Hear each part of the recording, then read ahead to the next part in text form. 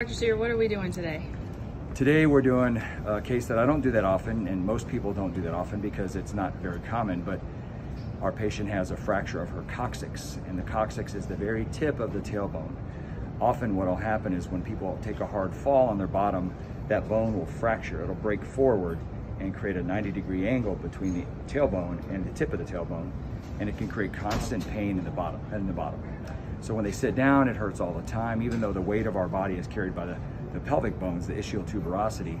That area does get pressure on it when people sit down. So people that have a fracture of the coccyx will often have non-stop pain, chronic pain, severe pain that makes it hard for them to sit. And even with a donut pillow, they're still miserable. So what we're gonna do today is we're gonna remove that fractured fragment and take it out.